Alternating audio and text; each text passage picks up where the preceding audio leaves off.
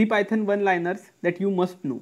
To swap the values in two variables without using a third variable, we can use one of these conventional way. But Python makes swapping even more easy. If a and b are two variables containing values 5 and 7 respectively, we just have to write a comma b equals b comma a, and the values will be interchanged. Now a will contain 7 and b will contain 5. If you want to reverse a list, besides using reverse and reversed inbuilt function in Python, you can also use slicing like mentioned in this code snippet.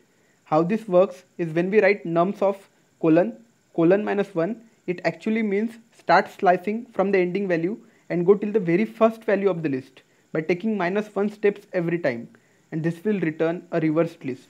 There will be a lot of scenarios when we will need a sorted list. To sort a list in ascending order, we can use sorted function. This function can also be used with tuples, strings and dictionaries.